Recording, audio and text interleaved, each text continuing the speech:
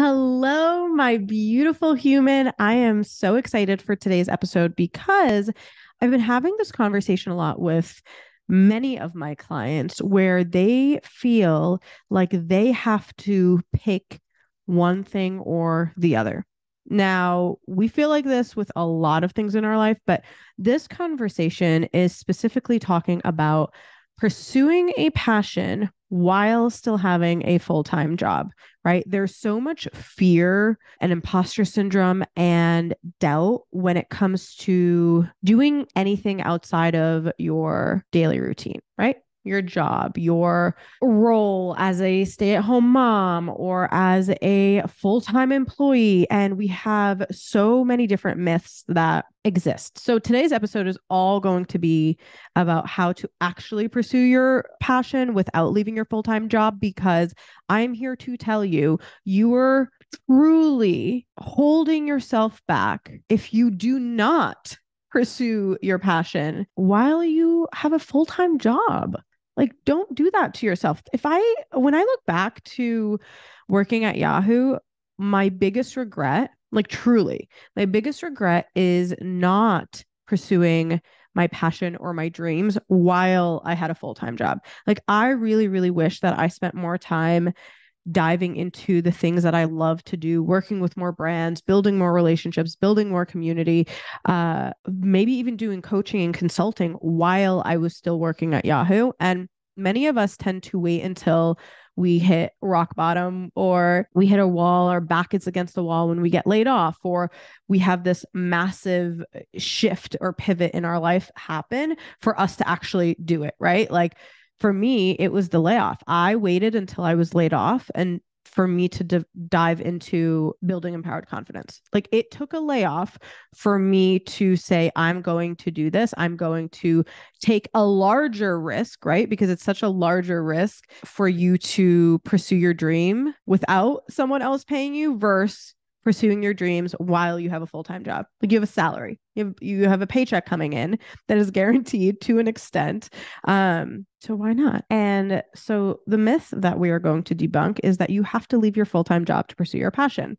The truth is you do not. And I'm here to tell you that you do not. And if you are truly at a company that values you, they will provide you with the time to have work-life harmony, right? Because I don't believe in balance, but you will be able to breathe after your quote unquote shift ends, right? And you should implement that boundary, but that's a whole nother episode. You end up showing up as a better employee, as a better partner, mother, and honestly, overall human, if you allow yourself to pursue the things that you love, to pursue your passions, to go after your dreams. And I want to remind you, and I want to really, really, really, really hone in on this. Whether you have a full-time job or not, that feeling of fear, self-doubt, imposter syndrome will always be there when you are doing something that is new. When you are putting yourself out there, you will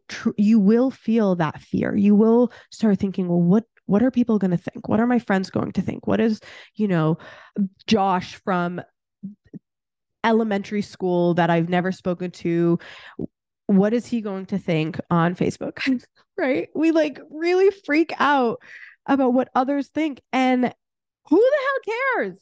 Who cares? But seriously, like, who cares? It is our life, and we only have so many days on this earth, right? We don't know what that number is, so let's freaking do it, right? And don't forget, this podcast is called She Did It Anyway. So with the fear, with the self-doubt, with the imposter syndrome, with the not perfect plan, with the job, do it anyway. And so let's just dive in. Where are we going to start? Where to start? So, you know me, your girl loves a good brain dump. Whenever you are thinking about anything and you have this lack of clarity of, oh my God, where do I start? You start with a brain dump, literally dump every single thing in your head on paper. That is where you start. And with this brain dump, it's going to help you gain clarity in what ideas you have. So really start thinking about what like when I think about my dreams, when I think about my passions, what ideas come to life? What do I love to do? And I do want to remind you that yes, you'll gain some clarity in this brain dump, but you will not gain ultimate clarity, like true clarity, without actually taking action. Okay. So don't be so hard on yourself if you quote unquote can't figure it out right away, because it takes action. It takes you trying things. And I'm going to tell you a story. When I got laid off, I brain dumped and I really felt called to pursue lifestyle content creation. I was like, I want to be a blogger. I've always had this dream and passion of being a blogger. So I want to do it. And I took the leap and I did it, right? I started posting about my life. I started posting about products that I like to use. I started posting about places that Matt and Sebastian and I went. I started creating lifestyle content. And I realized very quickly, once I took that action, the clarity that I gained from that was I hated it. I hated it so much. I was like, I can't do this. I can't post about another dress. I can't post about another hotel that I'm at. Like, I just can't do this. And I was pretty upset, to be honest. If I'm being honest, I was upset that I realized that I didn't like it because I thought that was my dream. But I then shifted my mindset and I'm like, wait, this is so cool that I took action and the clarity that I got was not the clarity that I expected. And that alone is life-changing because it really allows you to evolve. Like, shame on us for thinking that we have to stick with what we say we're going to do, even after we gain clarity on hating it. Right? Gary Vee says this amazing quote of, we put ourselves in this jail where we say to our friends, we're going to be doctors. And so we go to med school and we become doctors and we hate it. But because we already told our friends and our family that we're going to be a doctor, we spend the rest of our life being a doctor that we hate and we're miserable and our patients hate us because we are so angry showing up, and we put ourselves in this jail. So do not put yourself in a jail when you do not need to be. Okay, I went off on a tangent.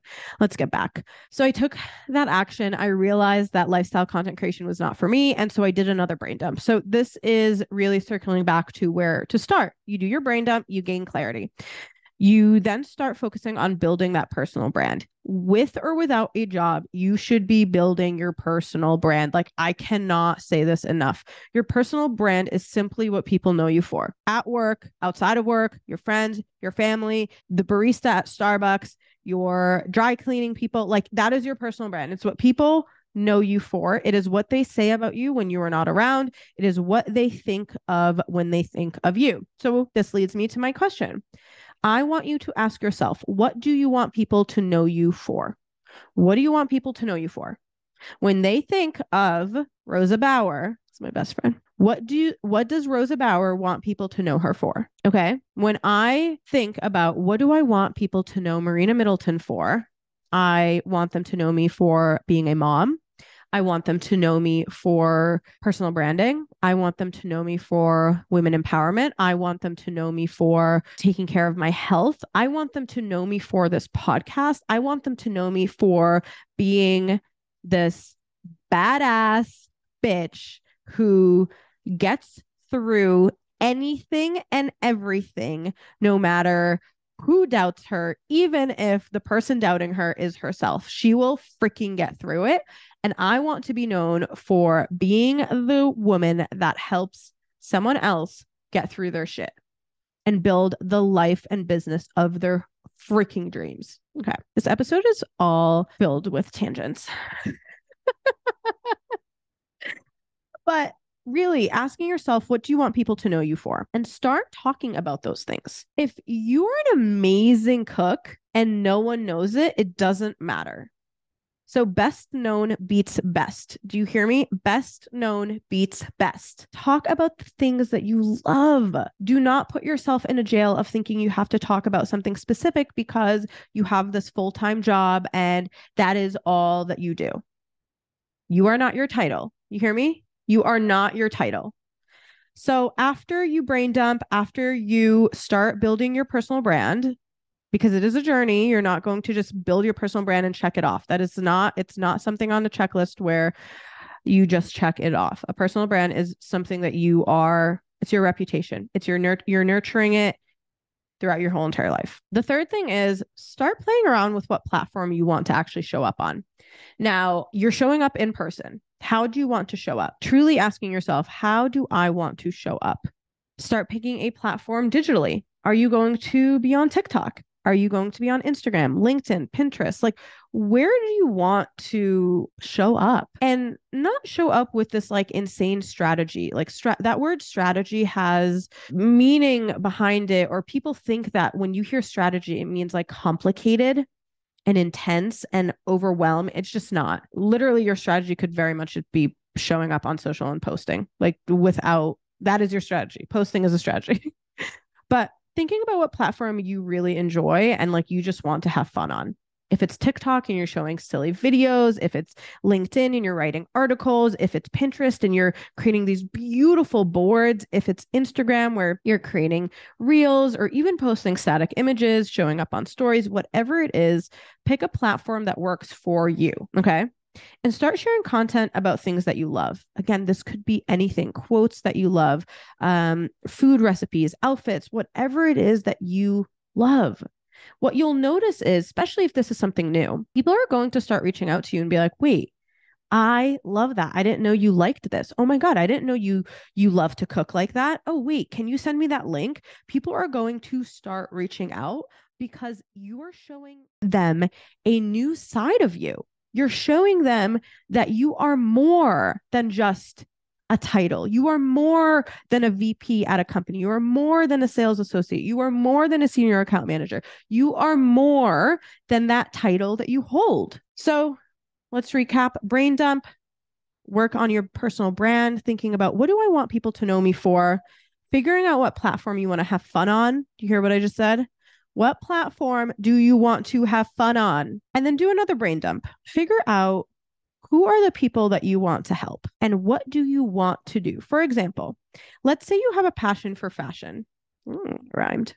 And you love piecing outfits together. And maybe you have Susan at your job that keeps coming up to you and is every day, she's like, Rosa, I have no idea how you look so amazing every single day. I don't know how you piece those pieces together. Like, how do you put these outfits together every single day? I could never. You need to start creating content for that person, for Susan. Like, literally, that is your person. And so these could be simple, basic outfits. Maybe you're talking about basic pieces to have in your closet. Like, you are just giving advice to Susan. That is it. Don't overcomplicate it. Susan keeps asking Rosa, how does she put her outfits together? Rosa's saying, hey, Susan, this is how I do it. And you can start thinking of things that you already do in your day. So you wake up in the morning feeling like P. Diddy. You wake up in the morning, you get dressed, and you look at yourself in the mirror. Maybe that is a time where you can take a mirror selfie or mirror outfit of the day and post it. And every single day, that is what you're going to do. That is your piece of content. That is a strategy within itself. Okay. So brain dump, really asking yourself, what do you want people to know you for? Figuring out what platform you want to have fun on and figuring out who is that person that you want to help. What question do you keep getting that you're like, I'm ready to help this person, right? I have so many Susans that come up to me and ask me about my outfit. I'm going to start sharing about my outfit because I love getting dressed. I love putting pieces together, right? Now, if you absolutely hate talking about fashion and you have Susan that's always asking you, that does not mean you then have to talk about fashion. Just because you are good at something does not mean you have to do it. Say it louder for the people in the back. Just because you are good at something does not mean you have to do it. Okay? The point is figuring out what is the thing that you love to do, and are people asking you how to do that, right? Are you already positioning yourself as the expert in their head? Now, we can really dive in deep on, well, how do I make money from this? Well, I want you to first ask yourself, who do you want to pay you? Do you want Susan to pay you for advice? Do you want Target to pay you for buying the outfits from there and posting about it? Do you want Susan and Target? Like, really start thinking about how you want to work with people. Do you want to work with Susan one-on-one? Or do you want to simply provide free content on social and really have the brand be paying you so Susan doesn't have to, right? There's so many different options, but I want you to think of the option that works best for you. What do you want to do? Again, a lot of the times we put ourselves in these boxes of, well, I have to do consulting. I have to do coaching. I'm going to create a course. Slow it down. Just because everybody else is doing it doesn't mean you have to. Let's figure out how you want to show up. What do you love to do? Do you love giving one-on-one advice? Then that's how you can show up. That's how you can offer your service. Do you want to simply create content on social and have your Susans receive advice through that? Amazing. So do that and get paid from the brand. There's so many different options. And I want you to have fun with thinking of, well, how do I help Susan? Right? So to recap, brain dump, ask yourself what I want someone to know me for, figuring out what platform you want to show up on to have fun, and start thinking about who is your Susan? What is that person asking you? Who are they and how can you help them? Thinking about what you're already doing during the day that can be a staple piece of your content. So people start thinking of you when they think of outfits of the day. If you follow me on Instagram, you know I used to pour iced espresso into my iced coffee. I did that for so long that people started getting iced espressos and pouring them into their coffee. That was part of my morning routine. It's no longer because my heart literally almost stopped because of the caffeine. It was just too much caffeine for me. But figuring out what you're already doing in your day and then thinking about different ways that people can pay you. And is it going to be from the Susan? Is it going to be from the brand or vice versa? So that's the foundation. And honestly, for Empowered Confidence, we have 4 pillars: founder, brand, business, and marketing. In our brand and business course, we dive into this much deeper. But I really want to focus a little bit more in this episode of how you can actually schedule out your passion and your dream while you still have a full-time job, while you're a stay-at-home mom and you have all of the obligations of taking care of this human, right? So you are already figuring out your brain dumps and all of the things, but literally now it's diving into, well, like, where am I going to fit this in? I don't have the time. And we actually don't realize how much time we have in the day until we do a time and energy audit. I want you to start really thinking about what your day looks like and where you're spending a lot of your time and your energy. If you're commuting in the morning, is there anything that you could be doing to support that passion or the dream? Maybe it's listening to podcasts. Maybe it is doing an audiobook to learn a little bit more, right? How can you take those down times where you're not at a desk or in a meeting and consume content or do something that is going to support your passion or your dream?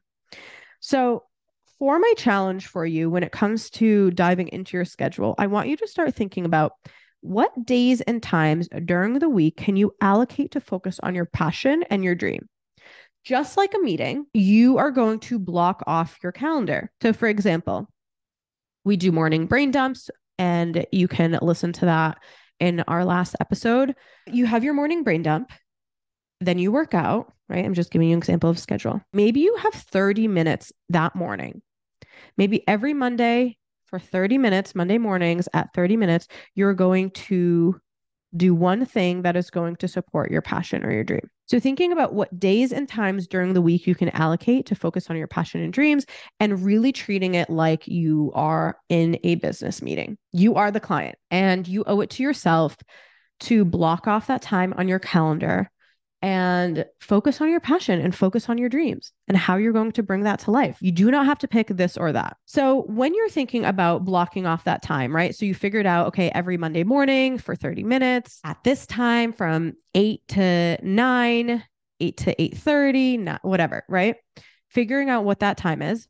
Tuesdays, I'm going to block off from 6 to 7. Wednesdays, I'm going to block off from 12 to 1. You see where I'm going? You're blocking off these times Monday through Friday. Maybe the weekends are when you dive into that. Again, I'm going to leave this up to you. Figure out what days and times during the week that you want to allocate to focus on your dreams and making sure that you're blocking off times to do that. So now you have your schedule, you've blocked it out. You know, at these times during these days that you are going to focus on your passion and dreams. It's time to now understand what you're going to do during those times.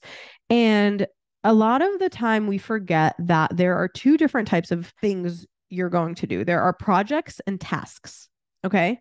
A lot of the times we allocate a project in 30 minutes, in an hour, and we try to finish a project rather than realizing that this project needs to be split up into tasks. So let's take content creation, for example. Content creation is a project. The tasks that go under that is writing, editing, filming, posting, engaging, right? So those are 5 different tasks that I just quickly gave you. Rather than thinking, okay, I'm going to create content on Monday from 8 to 9. Well, what type? Think of it this way. Content creation is the task. So on Monday, I'm going to do all of my caption writing. On Tuesday, I'm going to do all of my filming. On Wednesday, I'm going to do all of my editing. On Thursday, I'm going to do all of my scheduling. And on Friday, I'm going to do all of my engaging. So now you have taken this massive project and you've split it up into different tasks. You owe it to yourself to allocate time for your dreams. No one is going to come up to you and say, hey, Marina, here is an hour. Please go focus on your dreams. No one's going to do that besides me. Please go do that. But when you're thinking about how to pursue your passion without leaving your full-time job, I want you to figure out your schedule and break up some days, allocate some days and times for your dreams and your passions. Do your brain dumps, figure out what you want people to come to you for. Again, it could be anything. Figuring out what you love to do. Is it interior design? Is it fashion? Is it beauty? And then understand the projects that come along with that. And do not try to force yourself to complete projects rather than tasks. Break up your projects into tasks. That way, you know that that hour a day that you're allocating, you're going to do a specific thing and you're going to feel so accomplished after you do it. You're going to feel so good. And the coolest thing is, pursuing your passion will provide you the energy and the motivation that you need.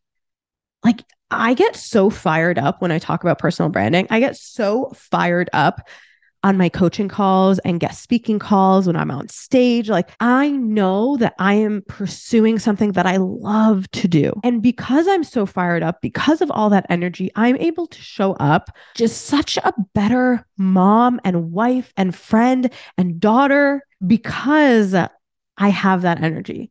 Because I'm gifting myself the opportunity to go after my dreams and passions. And there's a quote that I really love by Oprah. It is, passion is energy. Feel the power that comes from focusing on what excites you. Do not let your everyday routine burn you out to the point where you forget who you are outside of that title. Do not let your daily routine and the title that you hold make you forget about your passions and your dreams and the things that you love to do. You do not have to leave your 9 to 5. You very much should be building your personal brand while you have that 9 to 5. And when you're thinking about, well, what are people going to think? Let them think whatever they want to think. I promise you, you will be motivating so many of those people that you are so concerned about. You will inspire them to do the same exact thing. The people that you are concerned about will most likely be the first people to come to you and be like, oh my God, I can't believe you're doing this. I've been wanting to do this for so long. That fear, that overwhelm, the imposter syndrome, that doesn't go away. I want you to use that as fuel. I want you to be able to feel those feelings and say, you know what? I'm going to do it anyway because you deserve it. And I cannot wait. I cannot wait to see all of the amazing things that you do. And we're going to do this together. Like, we are in this together. You hear me? So for now, I would love for you to tell me what your passion and your dream is. Like, what have you been dying to do? And I want to see if I can help you bring that to life. I'm so proud of you. You are amazing. I love you. And I will see you on the next episode. Bye.